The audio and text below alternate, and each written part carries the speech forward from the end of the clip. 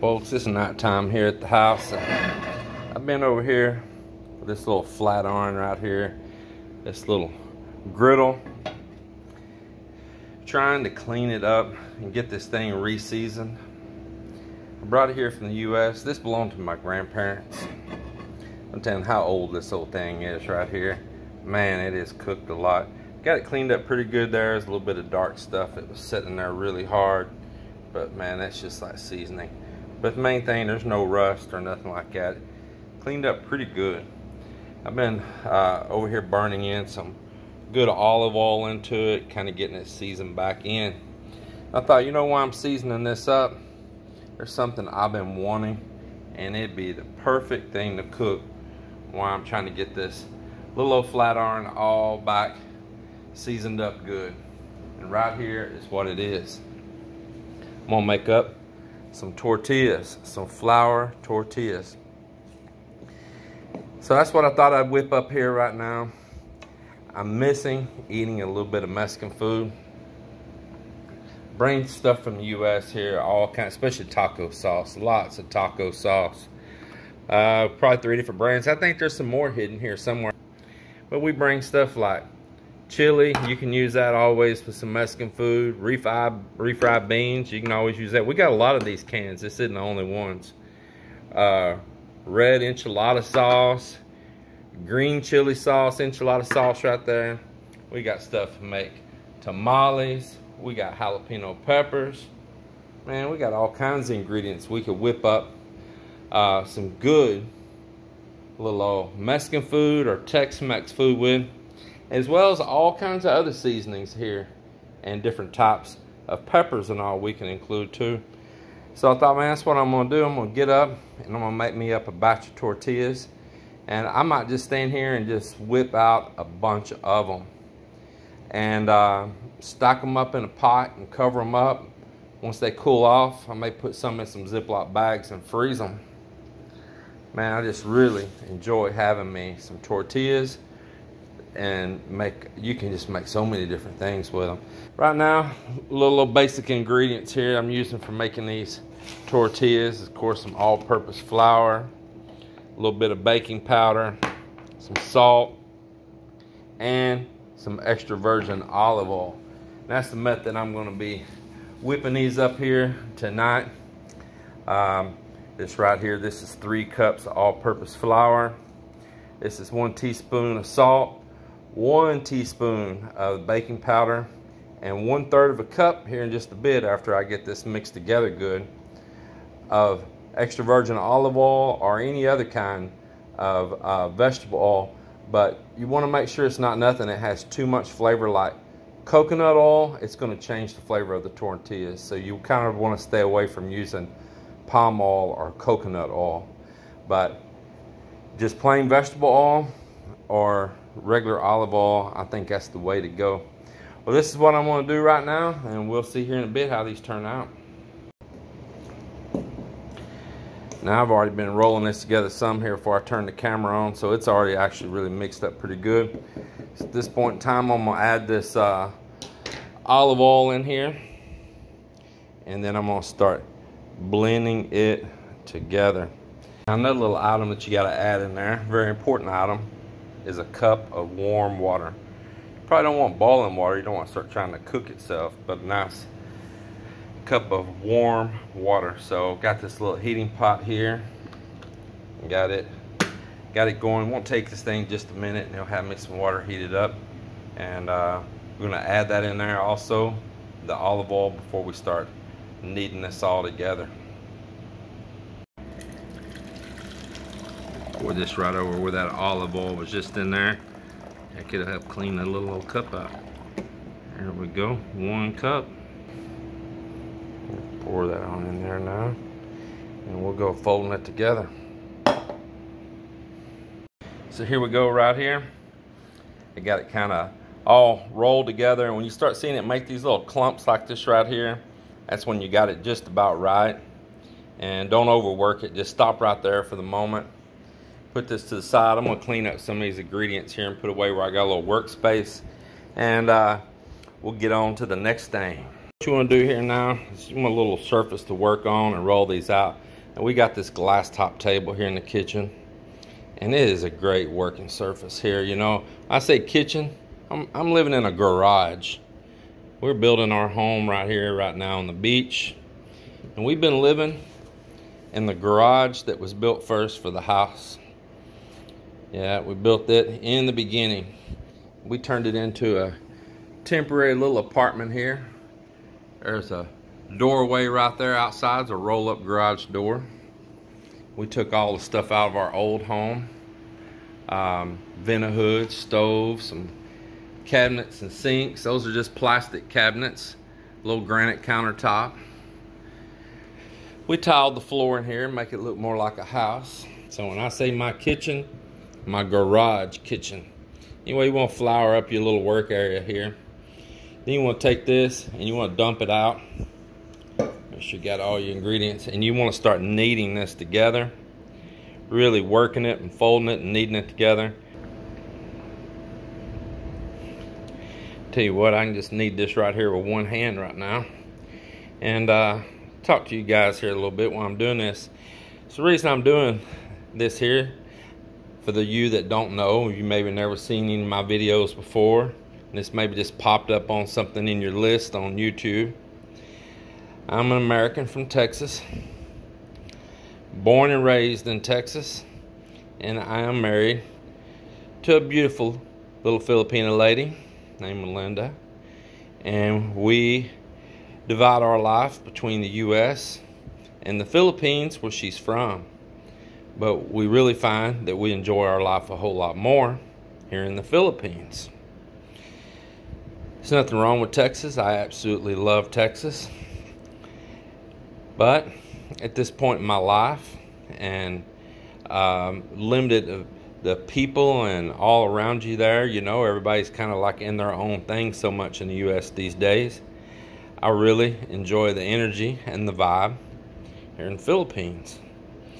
So, of course, there's dishes and food that I enjoy from the U.S., especially there in Texas. We're near the border of Mexico. That's our neighbor.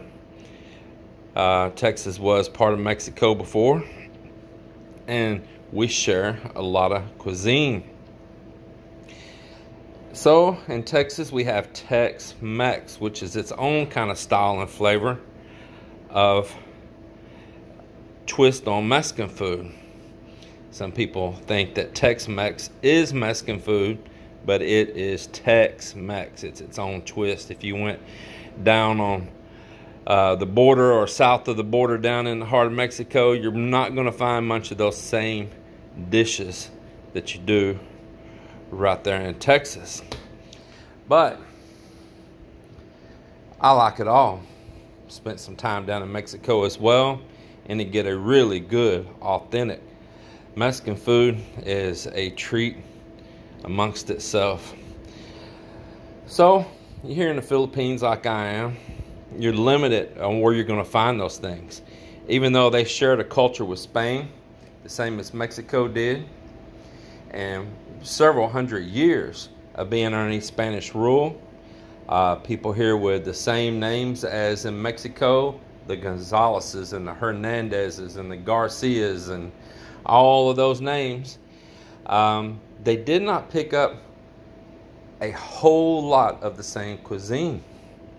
They just didn't, and that's really surprising. Both countries geographically around the earth are kind of the same of where they are, you know, near the equator and tropical and all.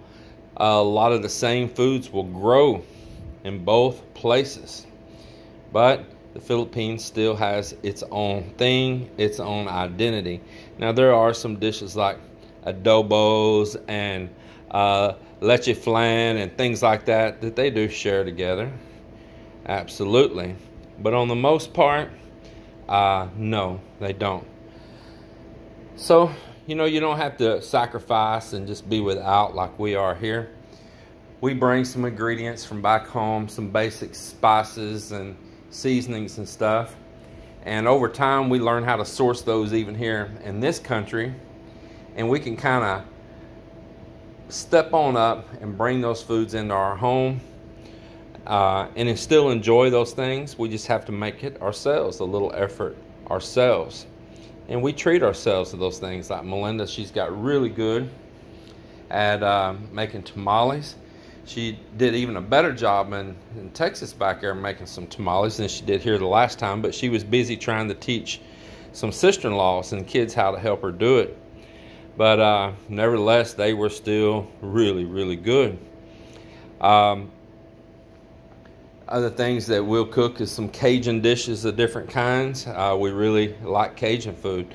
Melinda, when she come to the U.S., she really liked having the choices of so many different flavors of Italian foods and just all the things. And she would quickly come home and teach herself real fast how to make those dishes. Now, of course, she says we can make it at home, we can save money. That's not always true, because sometimes you can spend more cooking up something at home than going out and eating if you have to go buy a whole lot of ingredients. But it was just something pleasurable for her, something enjoyable, and she was really good at it. Man, jambalas and just so many different dishes that Melinda just absolutely nailed. I know people that's been trying to cook some of those dishes for years and was a fail, and Melinda just nails it right off from the beginning. She's really got a flair for cooking. She absolutely does. There you go. It's been kneaded together really good, and now I'm going to break this up into little balls. One hand operation here, but I'm going to break this up into little balls about the size you're going to need to roll a tortilla out. You really want to roll these out kind of thin. At least that's the way I like them, thin, and they seem to cook up better. But now, one of the things that you probably want to do, you make these up, is let them rest. Don't be in too big a hurry on it. So don't try to just roll it out immediately. Give this time. I'm going to make all these little balls of dough. Each one represents a tortilla. And then I'm going to get them all sitting right here, and I'm going to let them all have a rest. And that should let the glutens separate there, and it makes it actually roll out a whole lot better. If you start rolling it out and it seems really hard to roll and really trying to snap back, you know, like a lot of elastic to it, just stop and let it rest even longer. It may even take up to 30 minutes or so. That was a little too big. And then try it again. But you don't have to be in a real big hurry. Just take your time. So I'm going to let these sit here and rest. I'm going to go ahead and give them about like 10-15 minutes. So I got my little pan right here heated up. I made one here already. It is just to get this thing at the temperature set right, and I'm ready to throw another one on. Now I'll tell you, I'm doing this one-handed, so I might get it all crooked on here. Bear with me. Well, I didn't get it rolled out the most perfect circle, but there it is right there. Trying to get the heat set just right. Should take about 1 minute on each side. Actually about 1 minute on one side, and it'll start bubbling like that right there. See those bubbles coming up? And within a minute, it should be ready to flip over. So you see them little bubbles coming up right there? Give her a flip, man, that is just perfect right there. Perfect, perfect. And I need to get on over here to the next. Folks, I got this down like a well-oiled machine now. Yes, I do. I can throw that underneath there in just a minute. Well, I'm stacking them up. I done got me a bunch in here.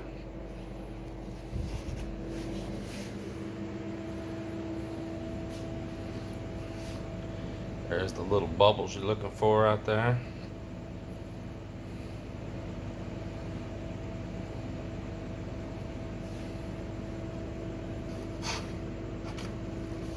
Look at that right there, boy. It may not be no perfect circle, but they are doing right. Boy, look at that pocket. Just saying, I wish I had some honey inside of me. Some butter and some honey.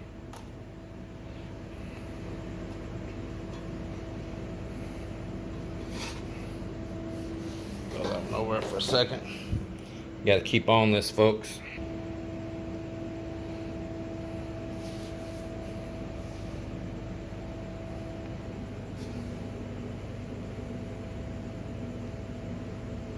Look at that right there.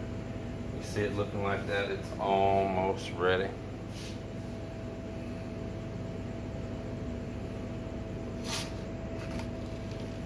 Beautiful. Absolutely beautiful. Look at all these. Well, I mean, I've got me a big old stack of them in here. And that one, it's ready. Well, folks, there it is. I got me a nice warm pot of tortillas. I saved the last one out. May not be no perfect circle, but I'm not worried about that. This ain't a beauty contest. That is a nice little tortilla right there, light. And got my little pan all seasoned back in good too. Man, about 2 more rounds like that on it, and it is gonna be righteous. So I'm gonna baby this in the house. Try not to get cooked fish or nothing on it that absorbs that flavor into the cast iron, but this would be great in here cooking up a little bit of bacon or ham or frying an egg, things like that. Just I'm gonna ask you not to throw any like fish type dishes in there or stuff like that. Use regular skillet. But boy, I'm happy to have the griddle, and I'm happy to have one of these tortillas. I guess it's time. Give it a little taste. That is spot on. That is spot on. Now come tomorrow, I got me a pot full of tortillas. Make me something to go with it. I might roll me up some little like chicken burritos or something like that. Hope you enjoyed this, and just remember, whatever kind of food you like, and us as expats here in a foreign land, whatever country you're in, you can make it. Most of the time the ingredients are out there. Even the spices, learn what's inside of those things, and you could probably source those spices and put together like a taco seasoning or different things like that. Well, there it is. It's another day of expat life, of a foreigner living in a foreign land. See you on the next one.